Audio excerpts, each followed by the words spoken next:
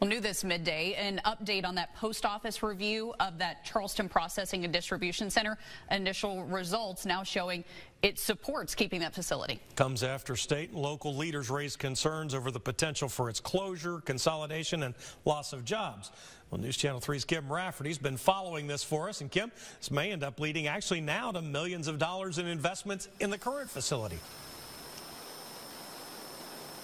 Hi, Rob. The review says that there could be changes for the facility employees and also the services that come out of that plant. Now, that's all after that review that was released, and the review says that business case supports all outgoing mail to be transferred to the Pittsburgh and Penwood Place processing plants.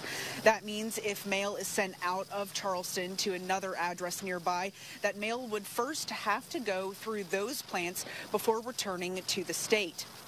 The processing facility in South Charleston is currently the last one in the state. USPS says in the review there will be no layoffs of employees at the facility, but because of the transfer of outgoing services out of state, there will be a decrease of 24 craft workers and 1 management position.